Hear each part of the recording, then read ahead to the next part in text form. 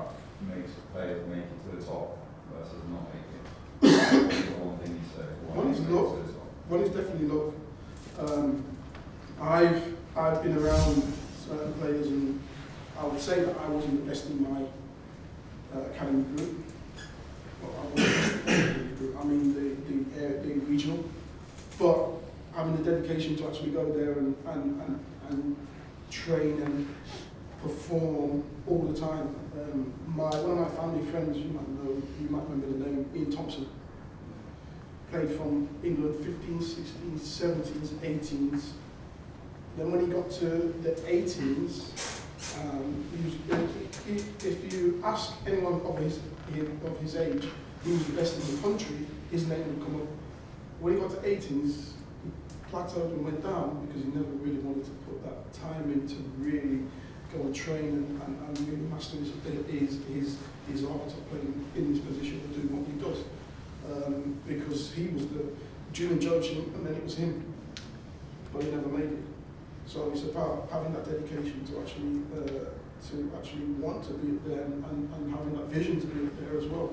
You look at Cristiano Ronaldo when he first come to Man United, skinny lad, probably trained once a day, just normal training, and then go home, do what he did. When he got to Man United, he saw the level. And I need to step up, training outside of the training now, doing a little bit more with his technique, doing a little bit more with his finishing, doing a little bit more with his heading. Now, tell me who's a better leaper than Cristiano Ronaldo. He's a winger, not just forward. So it's just having that dedication with the craft and putting in them extra yards.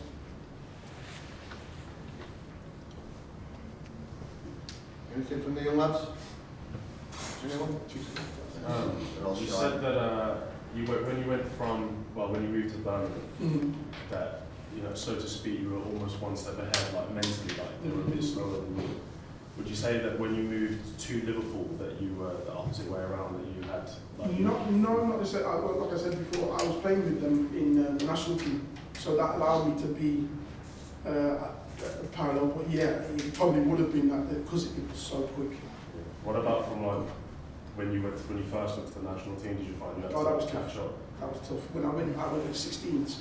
So, and I was at Leicester at the time, so coming up to speed with that, coming off the pitch and you're just dripping with sweat and you're tired, you literally just got to lie down and just sleep.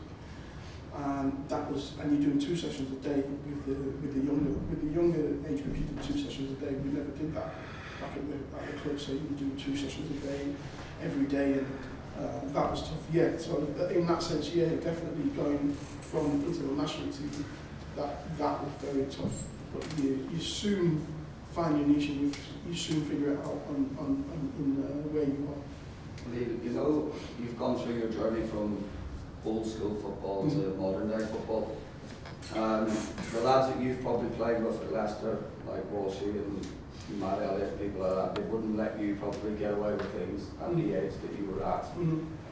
Now football's changed, social media, etc. You were able to probably handle your moves to Liverpool and that better because of the ground that you had there. What advice would you give young lads now that sort of get praise, maybe, with social media, it can be easily, blown out of proportion, and then we see a lot of them fall out of the game because of that?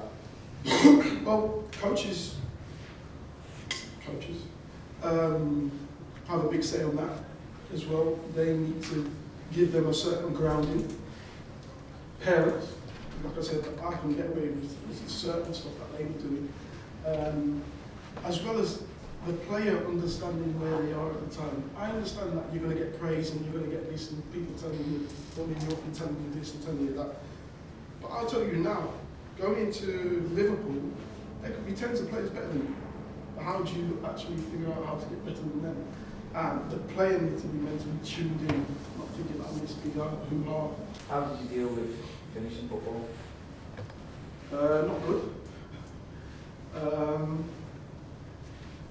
Hadn't planned, even though I was 38 at the time, I hadn't planned.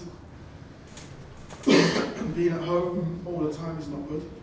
Well, not easy. I would say it's not good. No, this is like that. But it's not easy. But I would say for the likes of all the younger lads, I wouldn't say focus on it, but have it in the back of your mind that even if you're doing coaching or whatever you're doing, the amount of time you just have off, the amount of time I had off, I should have my pro license, I should have everything, and then you can just see, it might not be me, but at least I can say I can try it. Because everyone will say, oh, you haven't got your badges and all that. Football's a strange industry. I can play 21 years in football, and they can tell me I have no experience. You could do 21 years in plumbing, and you could be the best. I could do 21 years in football, and they can tell me I know nothing. Which is weird for me, but you've got to go and get your badges. Even if it's something that you're not going to do, at least you've got it there, and they can't tell you anything. Then you can try and move into different aspects. But people are more wise to it now than before, where they tell you don't concentrate on anything, just wait till you finish and then go and get your badges. But yeah, wait till you finish, go and get your badges. It's 3 years to get your badges.